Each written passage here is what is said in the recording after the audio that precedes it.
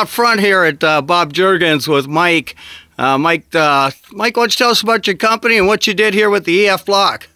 We're with Iddings and Sons is our company. We do landscape and masonry construction, and this whole arch, like you see right here, is built out of your product with EF block. We tied into the house is adobe, and then the other wall that we tied into over there is cinder block.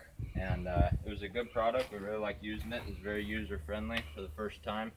And this right here is just little small pieces of adobe brick that we inlaid into it, and we did the archway and everything like you can see. But it was a very good product, and I highly recommend it. Super. Yeah, you guys did a great job, especially using it for your first time here.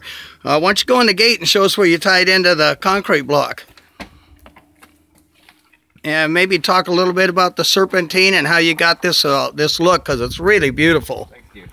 Yeah, when you have the radius like this, you just, like you told us when we first bought the block, we just laid it upright rather than longwise like this. We laid it upright and put our rebar in and everything, and that gives it to where we got this radius here.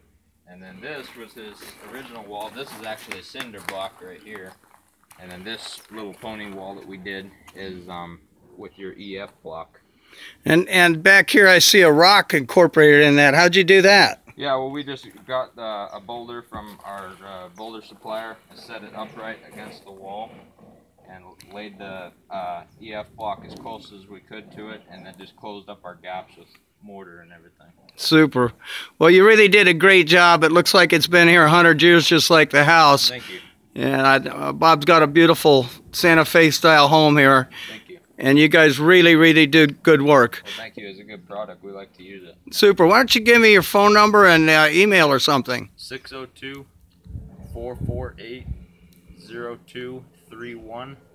And our email is iddingsandsons@gmail.com. You might want to spell that.